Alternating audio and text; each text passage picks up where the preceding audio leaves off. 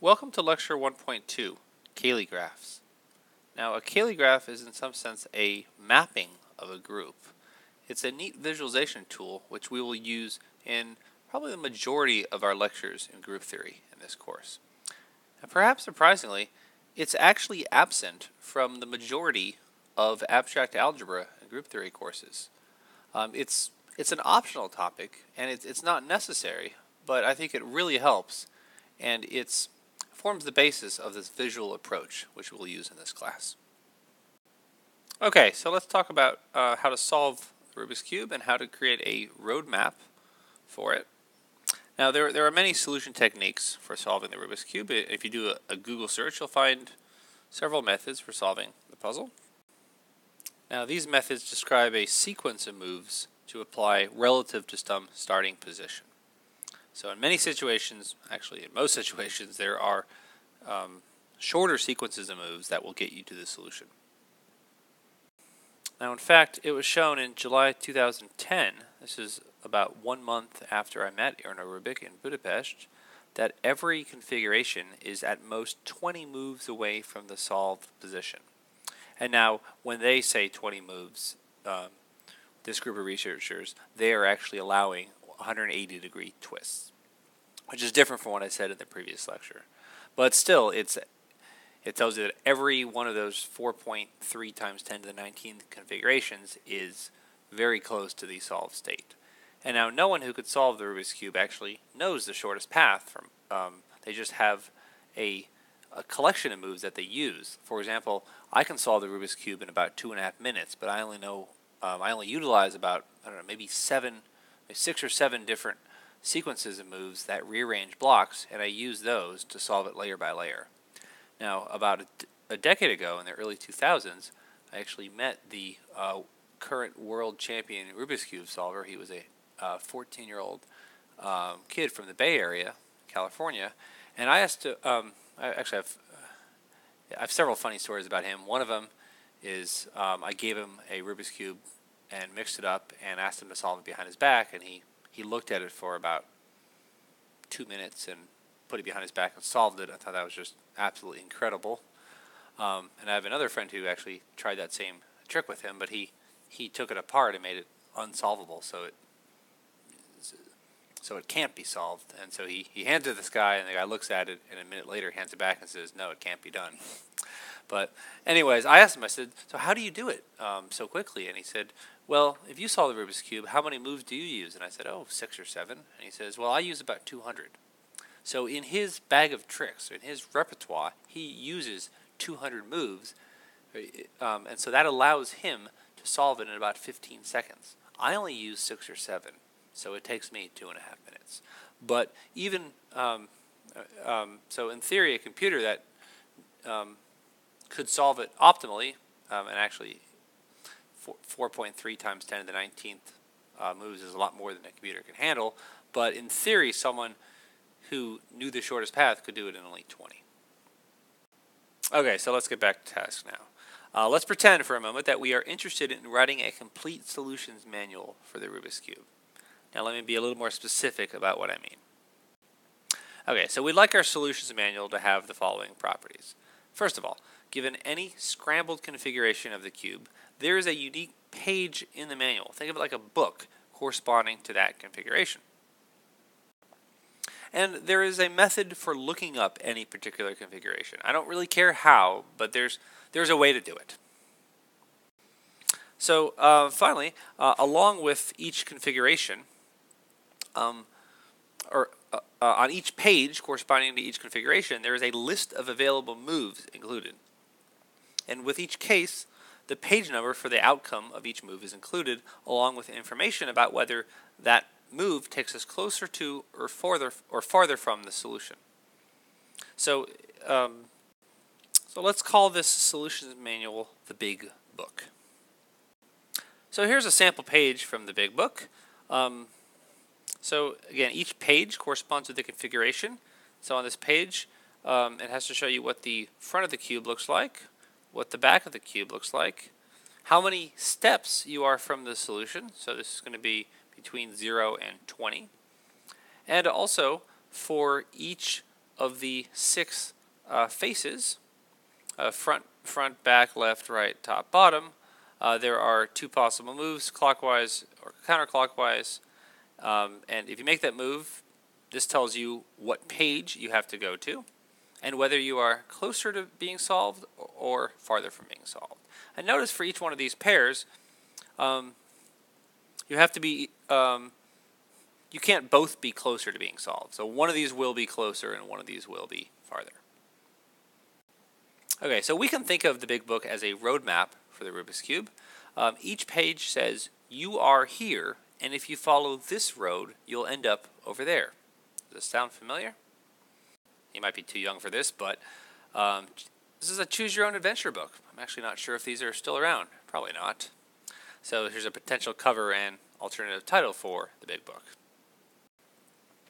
Okay, so unlike a vintage choose-your-own-adventure book, you will additionally know whether over there is where you want to go or not. So this is like a choose-your-own-adventure book, but it's better. Okay, so some pros of the big book. Well, first of all, we can solve any scrambled Rubik's Cube. I mean, this is a manual for it, and we can do it optimally. Secondly, given any configuration, every possible sequence of moves for solving the cube is listed in the book, long sequences and short sequences. And thirdly, the big book contains complete data on the moves in the Rubik's Cube universe, i.e. the group, and how they combined. Okay, so cons of the big book. Well, first of all, we just took out all the fun of the Rubik's Cube. Though more practically, if we had such a book, using it would be fairly cumbersome. Got a lot of pages, which brings us to the most practical considerations, is we can't actually make such a book. Rubik's Cube has more than 4.3 times 10 to the 19th configurations. The paper required to write the book would cover the Earth many times over. Okay, so make it electronic. Well, even that's too much of a pipe dream. The book would require over 1 billion terabytes of data to store electronically, and no computer in existence can store that much data. And that's just like if it was pure text. And I think once you include pictures, it's going to be a lot worse than that. Okay, so despite the big book's apparent shortcomings, it made for a good thought experiment, and that was the point of it. So the most important thing to get out of this discussion is that the big book is a map of a group. So we shall not abandon the map-making ideas introduced by this discussion just because the map is too large. We can use the same ideas to map out any group, and in fact, we shall frequently do exactly that. A lot of groups that we see will have size 4, 5, 6, 10, 12, things that are small, and we can actually create a map and draw it on a sheet of paper. So let's try something simpler. Okay, so consider a clear glass rectangle that you can pick up and move around and label it as follows. So put numbers in each of the corners. If you prefer, you can use colors instead of numbers. We'll use numbers, and we'll call the above configuration, this one up here, the solved state of our puzzle. Now the idea of the game is to scramble the puzzle and then find a way to return the rectangle to its solved state. So this is like a two-dimensional version of a game like the Rubik's Cube. Now we are allowed 2 moves. A horizontal flip, that means we have a vertical axis and we flip the thing this way. So the 1 and the 2 swap places and the 3 and the 4 swap places. And a vertical flip, which means that we flip it along a horizontal axis, so the 1 and the 4 swap and the 2 and the 3 swap. Loosely speaking, we only allow these moves because they preserve the footprint of the rectangle.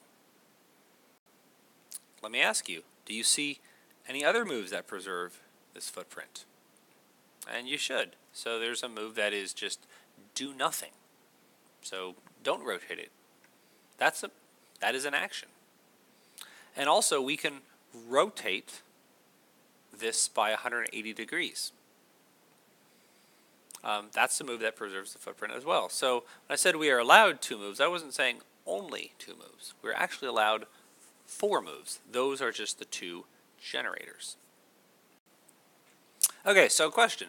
Do the moves of the rectangle puzzle form a group? Well, how can we check?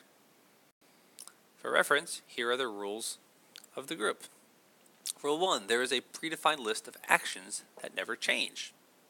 Yes, we have 4 actions. We can do nothing, we can flip it horizontally, vertically, or rotate it. Rule 2, every action is reversible. Absolutely. Every action is deterministic. Rule 3, and any sequence of consecutive actions is also an action. So all of these check out. Okay, for our convenience, let's say that when we flip the rectangle, the numbers automatically become right side up, as they would if you rotated an iPhone. And that's actually why I wanted to suggest that you think of these with colors rather than numbers, because then you don't have to worry about the numbers being upside down or reflected like in a mirror. You just what's important are the 4 corners and where and what their orientation is. Okay, so it's not hard to see that using only sequences of horizontal and vertical flips, we can obtain only 4 configurations. So, unlike the Rubik's Cube group, the roadmap of the rectangle puzzle is small enough that we can draw it. So, here's how you can think of it. This is the solve position. If we flip horizontally, then we get to this configuration. And again, that's about a vertical axis. But if we flip vertically, we get down here to this configuration. And again, the numbers, like an iPhone would, they become right side up. And then if we start in the identity state and we rotate by 180 degrees, we get down to this state down here. And notice that this rotation from here to here can be achieved 2 different ways. You can first flip horizontally and then flip vertically, or flip vertically and then flip horizontally. Okay, so I just said observations. What sort of things does this map tell us about the group? Well, I guess to summarize what I said is there are 4 actions. There are 2 generators, the horizontal flip, the blue arrows, and the vertical flip, which corresponds to the red arrows, and the order does not matter. Blue, red equals red, blue. Okay, so let's let G, capital G, denote the rectangle group. Remember that a group is a set of actions. So this is a set of 4 actions, and we are denoting that set with a capital G. So again, it has 4 actions. The identity action, we call that E. A horizontal flip, let's call that H. A vertical flip, V. And a 180-degree rotation, R. So formally, we say that the group G is this set of 4 actions. So we need 2 actions to generate G. If we only take one of these actions, it's not going to work. So in our diagram, each generator is represented by a different type or color of arrow. So we will use this notation. G means generated by H and V. So the map from the previous slide shows us how to get from any one configuration to any other. There is more than one way to follow the arrows. For example, that 180-degree rotation, remember that was H times V, but also V times H, because going HV was going this way, and that was the same as going that way and that way. So for this particular group, as I said before, the order of the actions is irrelevant. So we call such a group abelian. Sometimes people might say commutative. I think abelian is a little bit easier to say, and it was named after the famous mathematician Abel, or Abel. I'm actually not sure how to pronounce that. But note that the Rubik's Cube group is not abelian. It may not be apparent unless you actually play with the Rubik's Cube, but if you pick 2 different faces and you twist each face by a quarter turn, then the order that you do that does matter. You will get to a different state configuration depending on the order that you twist things. Okay, so also in the rectangle group, not in the Rubik's Cube group, every action in G, we say, is its own inverse. That means it undoes itself. So if you take a rectangle and you apply the vertical flip action twice, you get back to the same configuration. Same thing if you flip it horizontally twice, or you rotate it 180 twice, you get back to the same configuration you started with. So symbolically, we write that a group is a set of 4 elements, or actions. It's generated by these 2 actions, H and V, and each action, if you do it twice, you get back to the identity action E. So we write that as E squared equals H squared equals V squared equals R squared equals E. So again, the Rubik's Cube group does not have this property. If you twist a face by 90 degrees, you have to do that 4 times to get back to the identity. And if you do a long sequence of complicated moves, you might have to do that, I don't know, dozens or maybe hundreds of times to get back to the identity. I'm not really sure. That's the thing, but definitely a lot more than 2. Okay, so algebraically, we write that, well, let me just do the first one. We say V, this is V inverse. How to undo a vertical flip is just V. So everything is its own inverse. Okay, so the rectangle puzzle can also be generated differently. Instead of a vertical and horizontal flip, it can be generated by a horizontal flip and a 180-degree rotation. So we write that as the group is generated by H and R. Here's a picture. So I said, let's build a Cayley graph using this alternative set of generators. Here it is.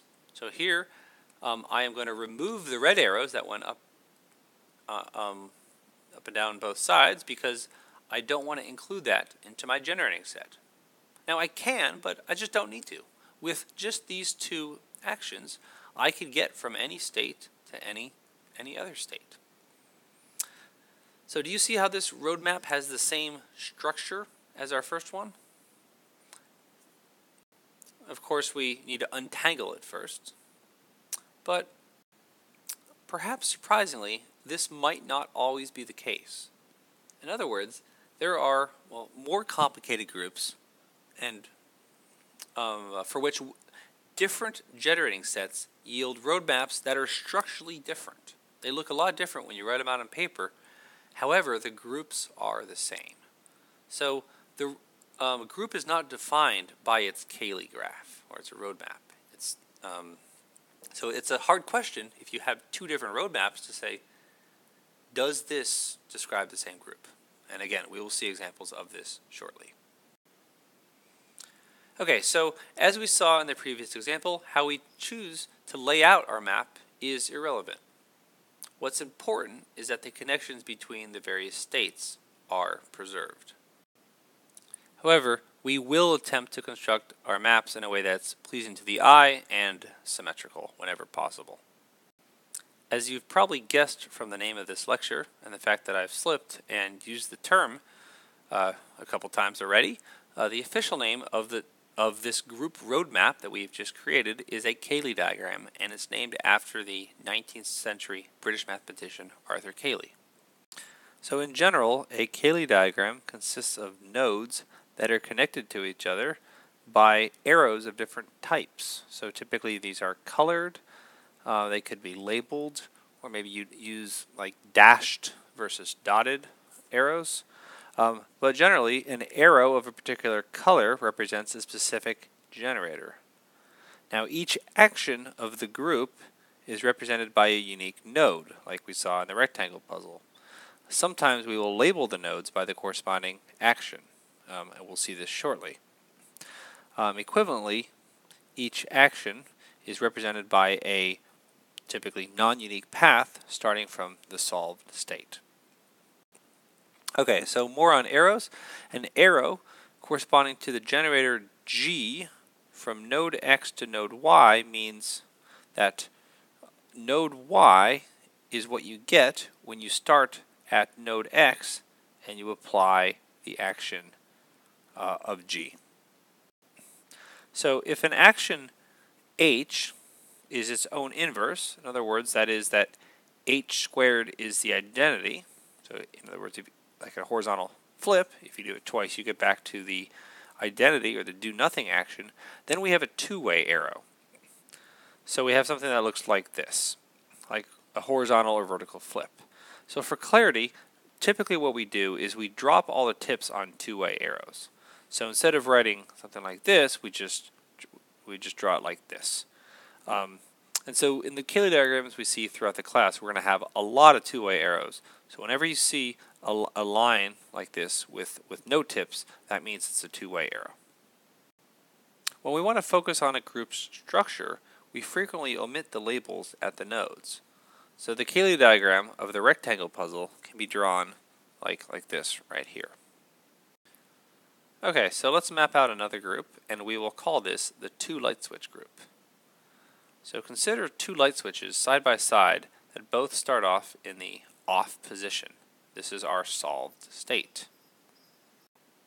Okay, so let's consider two light switches side by side that both start in the off position. So something like this. This is the solved state. So we label this with the identity action, or the do nothing action. So we are allowed two actions. We can flip the left light switch, this one here, or we can flip the right switch. So starting from our solved state, if you flip the left switch, that's going to be the blue arrow, blue path, then you get to this state. But if you flip the right switch, you get down here. You could also flip both switches, in which case you get down here. So there are 4 actions in this group. And notice how the Cayley diagrams for the rectangle puzzle, which literally was the set of these 4 actions, do nothing, flip vertically, flip horizontally, or rotate 180.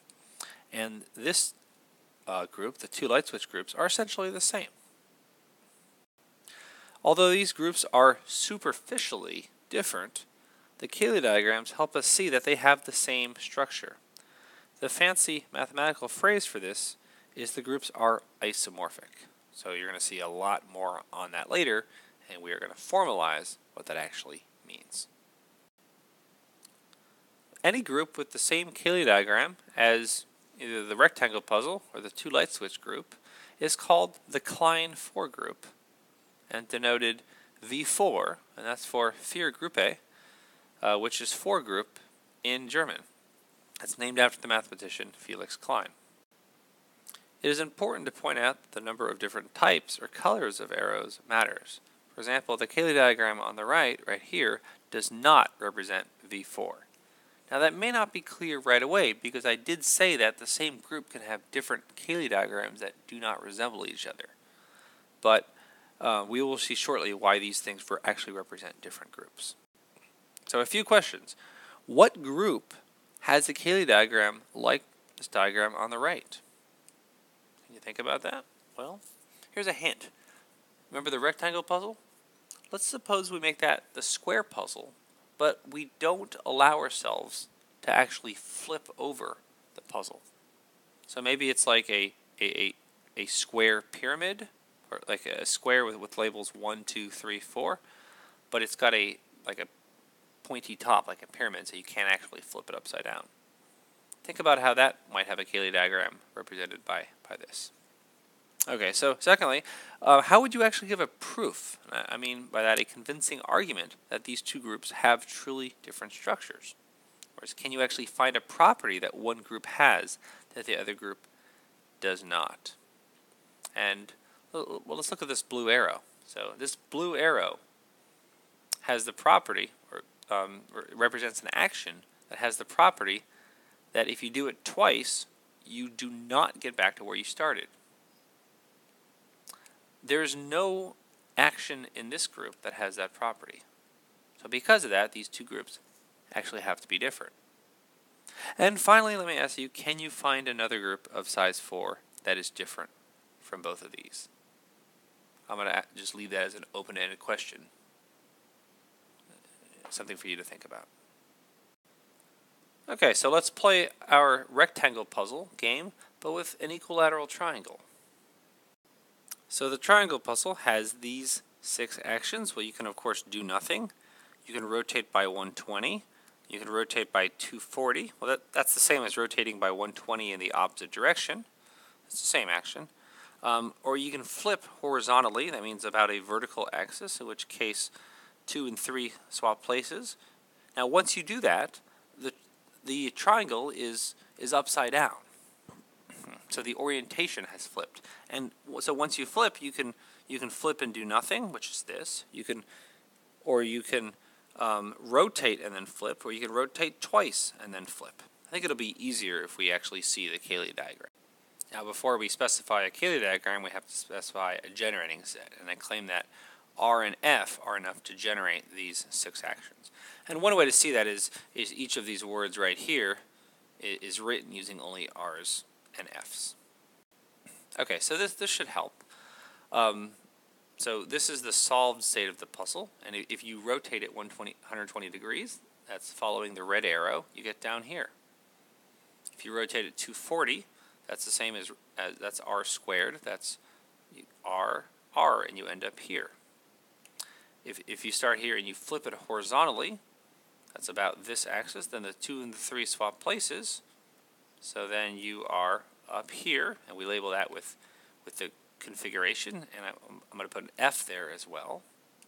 You could also rotate and then flip horizontally. That corresponds to rotating and then flipping horizontally. So you get down here. Again, flipping horizontally means that you are flipping about the vertical axis. Now notice that this R and then F is the same thing as going first flipping horizontally and then rotating twice, R squared. More on this later. Finally, the last state is rotating twice and then doing a horizontal flip. So you're doing R, and then F. Okay, so something that I've hinted at is notice that multiple paths can lead to the same node. This gives us things that we call relations in our group. For example, here are 5 relations. Let's check each one individually. This one says R cubed equals E. That means if you start here and you do R 3 times, R, you get back to node E. It's the same thing as doing nothing. This one means R inverse is R squared. So in other words, if you do R backwards, if you undo R, you go R backwards, that's the same thing as doing R squared, or R twice, R. This says F inverse equals F, which means if you do if you undo the F action, which that's the same thing as doing F. So in other words, how do you undo a horizontal flip? You flip it horizontally. So going backwards on the blue arrow is the same thing as going forwards. This one, RF equals FR squared, so RF is the same as doing FR squared. We already mentioned that. And finally, this one says R squared F equals FR. So R squared F equals FR. Now for all of these, I started with this node. But if you notice this diagram, and it's going to hold for all diagrams, it doesn't matter where we start. That locally, each node looks exactly the same. In other words, let's take this one, RF equals FR squared. RF equals FR squared. That's going to hold no matter where we are. Like, what if we start here? So starting here, we go RF, that gets us here. That should be the same thing as FR squared. And absolutely it is. Okay, so more on this later, but for now, this is the first group we've seen, well, I guess not the first group, but outside of the Rubik's Cube group, that is non-abelian, because doing R and then F is not the same thing as doing F and then R. So that's an important observation to make. Okay, so some properties of Cayley graphs. First of all, observe that at every node of a Cayley graph, there is exactly one outgoing edge of each color. And that makes sense, because think about the Rubik's Cube. Given any configuration, if you pick an action, you can of course do that action, and there's only one way to do that action. It's only going to lead you to one unique configuration, not 2. So one question I want to ask is, can an edge in a Cayley graph ever connect a node to itself? Can you ever have something like this? Can you ever have a node here and have an edge that looks like that? And the answer is, well, yes, I guess you could. what action is going to do that. If you're at a node and you have an action that keeps you at that node, then that is the do-nothing action, or the identity action. So you can label that, if you want, with E, and answer this question as, yes, that is possible. So maybe that wasn't the best actual question to ask, because you don't ever need to include the identity action in a generating set. It's never necessary. So just assume that you don't have that. So a better question is, suppose you have an edge corresponding to a generator that connects a node to itself, like what I drew before. Does that necessarily mean that this edge connects every node to itself? In other words, is it possible for there to be an action that's the identity action when applied to some actions or configurations but not to others? Visually, I'm asking if the following scenario can ever occur in a Cayley diagram. Can you ever have an arrow of some type, like a red type, do this on one node and this on another node? Is that possible? Perhaps surprisingly, the previous situation is impossible. Let's properly formulate and prove this. So here's our theorem. Suppose we have an action G that has the property that G applied to X does nothing. You get X back for some other action X. So G is like the do-nothing action. Then G, we claim, is the identity action. And that means that G applied to anything else is that anything else.